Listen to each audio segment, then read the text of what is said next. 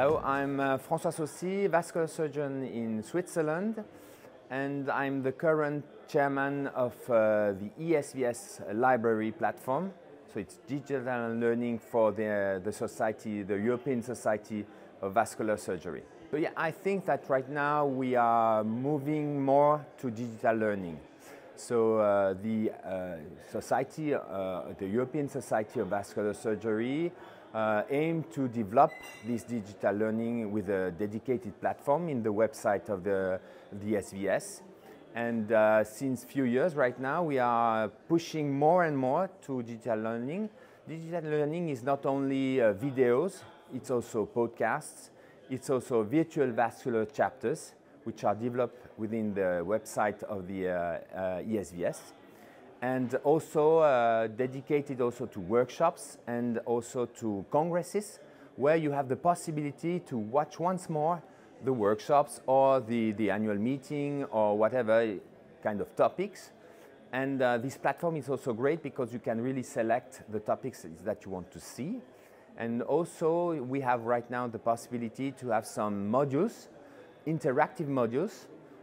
For the first one, it would be on CLTI, so critical limb threatening ischemia, and the treatment. So this module has CME credits. Not this one, but the next one will have CME credits. And the next one that we want to develop also is about carotids and also aortic disease.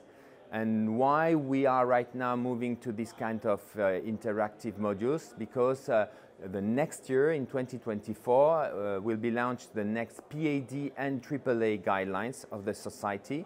And therefore, we think that this is a great capacity and great possibility for the learners to have this kind of modules and to interact also, to have some questions, some quiz at the end of the module. So this is one part of the website. The other part is about podcasts. We have a huge amount of podcasts right now available on the society, and also I think also some great videos. So I think right now digital learning from societies are really important. You can have an online education. You don't have to go to congresses, even if it's of course still very important. But you have this possibility to see, to watch new videos, innovative techniques, and this is, I think it's a great challenge for the future. I think congresses still keep to be very important, of course, but I think also digital learning is coming more and more, and probably also artificial intelligence will be probably also something that will promote this kind of digital learning in the future. So I think both are totally complementary at that time.